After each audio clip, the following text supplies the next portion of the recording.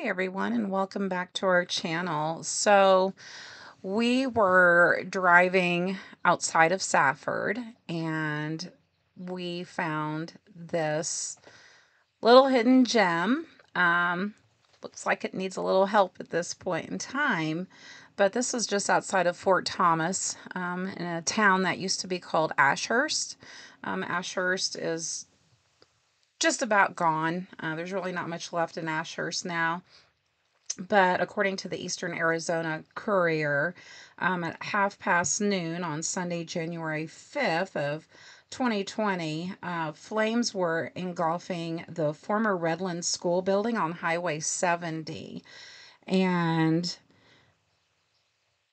someone saw some smoke and called the Graham County Sheriff's Office. And they called the property owner and the farmer who must farm the fields surrounding that showed up and saw that there was a Nissan Maxima inside of the building and it was burning. The curious thing about it was that the Nissan Maxima did not belong there. And so the structure was pretty much a total loss. It used to be a school, and before that it was an LDS church. And unfortunately, as I said, it was a total loss, and they found out that the Nissan Maxima had been stolen from a couple in Safford. The police actually found their door open, but the couple was safe. They were not aware that anyone had broken into their home, and that's probably where they got the keys for the Maxima and stole the Maxima. It looks like the case is still open. They have not solved the mystery at this point from what we have found. And it was definitely arson. But it's just a shame. There's a lot going on here on this property. There is this empty train car and really neat inside. Looking inside of the car, it is close to the railroad tracks. Pretty much everything in Arizona is close to a railroad track, especially anymore. Any of the abandoned places, there's always a railroad track and trains going by. So good to see that the train service is still going strong. We just love going out to these deserted places and seeing all of the green and the brown against the beautiful blue skies. It's just so pretty. It was just such a gorgeous day when we found this. So it was a really good day to get out and explore. And so going up here, you could see there's more that's abandoned. And as I mentioned earlier, I mean, Ashurst did used to be a town, and it was named, I believe, after a Senator Ashurst, who started a school that was a portion of Northern Arizona University. He actually lived in Flagstaff. And I don't believe he ever lived, from when I was doing the research, I don't believe he ever lived in Ashurst, but they must have liked him a lot, so he must have done what the people thought was a really good job, so they named the town after him. So you can see there's a lot of farming equipment, very old farming equipment, and as I said, there are a lot of farming fields. This is off of the 70 after you leave Safford, and then you go through Pima, and it's before Geronimo. So if you're interested in seeing it, there are no trespassing signs, no private property signs or anything like that around, and it's an easy pull in. You don't have to go down a long gravel or a long dirt road like the one that you're seeing here. We were actually able to just park down onto the property without any issues. There is a lot of highway noise, hence the voiceover.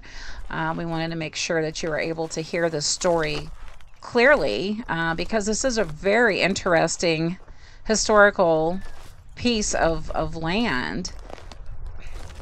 And as you go out here, you can see Grant is finding more goodies. There's just so much everywhere. It's kind of like a toy store for people like us. As you could see in the distance, oh, those clouds are just absolutely beautiful. So I said it was a absolutely beautiful day.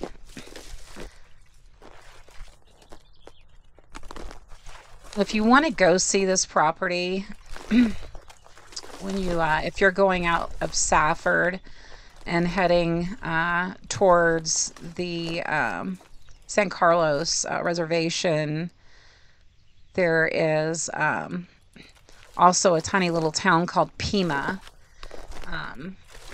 There was a house there that we really, really wanted to look at.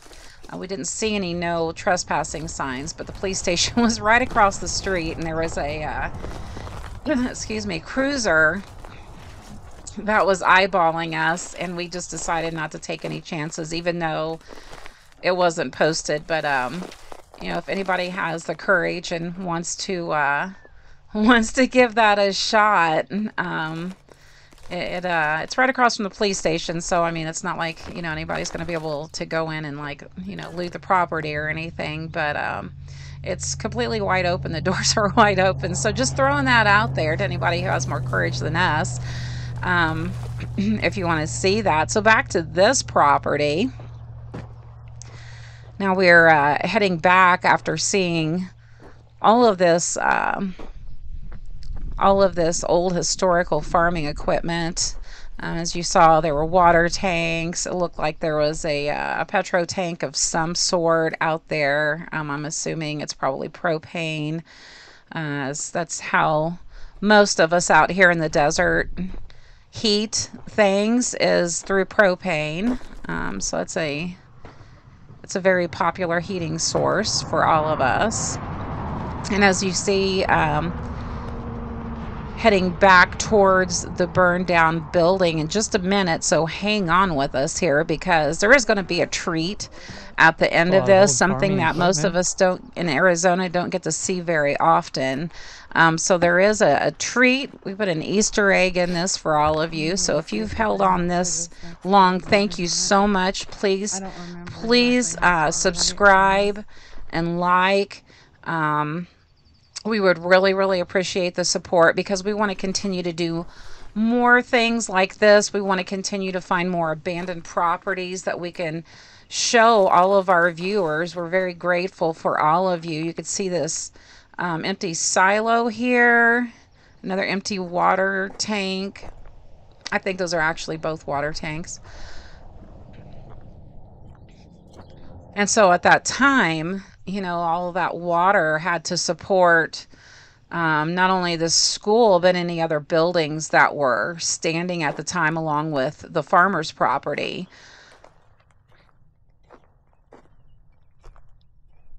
That was such a pretty place. It was so nice out there.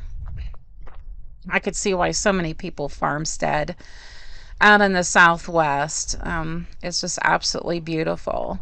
So in a moment, you're going to see Grant. Here he's showing an up close of the water tank, the propane tank, the front of the school. You can walk around the school. I would just advise to be careful, you know, because it is considered toxic, the chemicals that they use to put fires out, and we don't know what other chemicals might have been inside of the building.